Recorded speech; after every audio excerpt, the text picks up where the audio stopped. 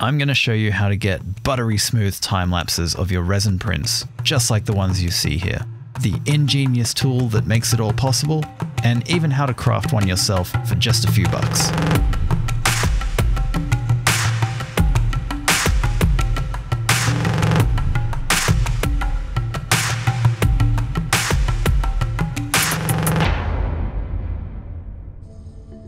So resin 3D printers pose an interesting dilemma when it comes to getting cool time-lapse shots. The problem is, until recently, there wasn't a way that you could trigger your camera to take a photo every time a new layer begins. The best you could do was try and set the interval time between shots to sync up with each layer, but inevitably over the course of a long print, you're pretty much guaranteed for the two to fall out of sync, and what you would end up with is something erratic like this. But thankfully there is a fix to this problem, and while I'm sure many of you already into resin 3D printing are likely aware of this, for everyone else, that ingenious solution is the Resinlapse cable. What the hell is a Resinlapse cable? Well, in short, you stick one end into your camera, the other in your printer, and now your camera knows every time a new layer begins and snaps a shot. But how does it work? Well, that's why I think this is so ingenious. The cable on one end is just a standard 2.5mm jack that you should be able to plug into most cameras. But on the other end, there's a little sensor called a photoresistor that detects changes in light.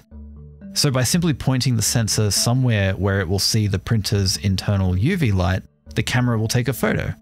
This ensures that the photos are taken at exact intervals in sync with the print layers, giving you that silky smooth time-lapse result. Now, I can't mention Resinlapse and not mention the great Uncle Jessy, whom we have to thank for this fantastic little creation. Uncle Jessy, if you don't know, has an absolutely amazing channel here on YouTube all about 3D printing, and Resinlapse is his brainchild. I highly recommend binge watching all his stuff if you haven't already, and I'll leave links in the description to his channel, his Resinlapse video, and his store where you can pick up a pre-made cable for yourself and support a cool creator while you're at it. But I mentioned at the start of this video that I'd show you how to make one of these yourself. And so real quick before we get to that, bolster your defenses with the Imperial Outpost. This indomitable structure of plasteel and ferrocrete will make a fine addition to any gaming table. Inspired by the retro hammer of yesteryear and suited to filament printers, this outpost comes as a multi-part kit that snaps together with open lock clips and drop-in-place parts. And if that's not enough high ground for you, then there's also the comms tower. This tower can be printed in combination of filament and resin, but it's entirely resin friendly too, and pre-supported of course. So be sure to head on over to my Cults 3D store where you can pick up these files, and in doing so help support the channel. Alright, now let's take a look at how to DIY a Resinlapse cable. I'll include links in the description as well for all the parts and equipment used during this video. Really, there are only two things you're going to need to pick up. The first is a GL5528 photoresistor.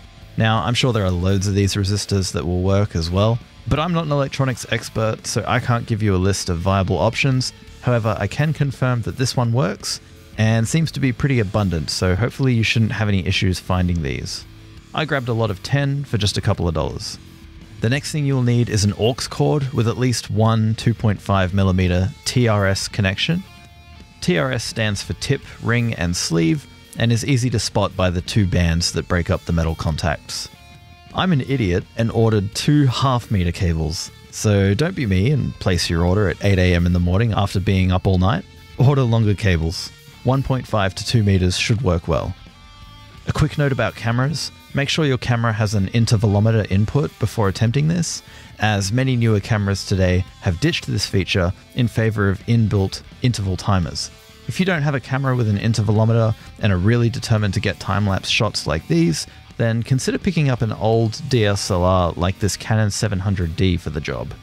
They can be had really cheap used, they take amazing photos, and for our purposes, we don't need fancy modern auto tracking or video capabilities, we just need a good stills camera. So first thing you'll want to do is make a clean cut to remove one end of your cable. You could use a sharp pair of side cutters like these, or a fresh razor blade would work best. It's important this cut is clean, because the wires inside are very delicate and wound with fibers, which, if we're going to have any hope of soldering successfully, need to be as undisturbed as possible. Also, if your cable only has a single 2.5mm TRS jack like mine, then be absolutely certain that you don't chop that one off. The best way to deal with the outer sleeve is by using your soldering iron.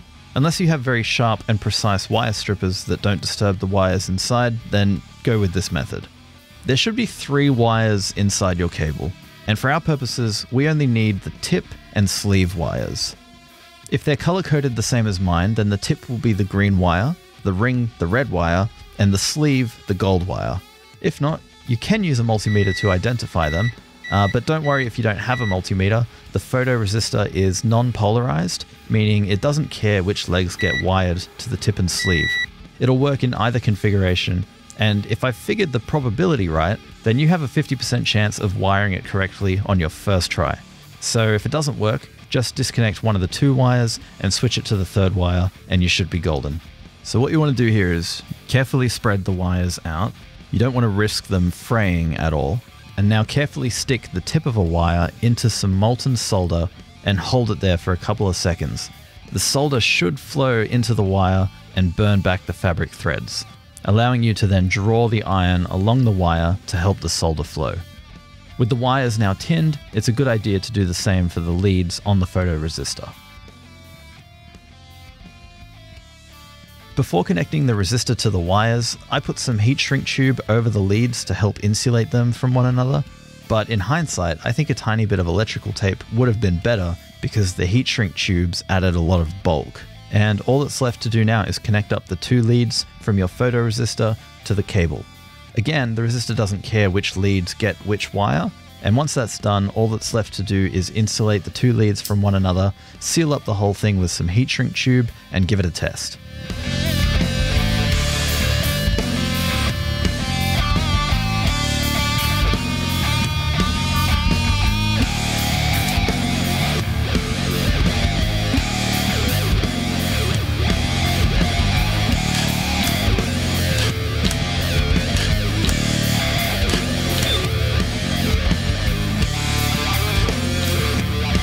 I hope you found this one useful, and thank you to Uncle Jessy for the cool idea. I hope you don't mind me spilling the beans on how to make these yourself.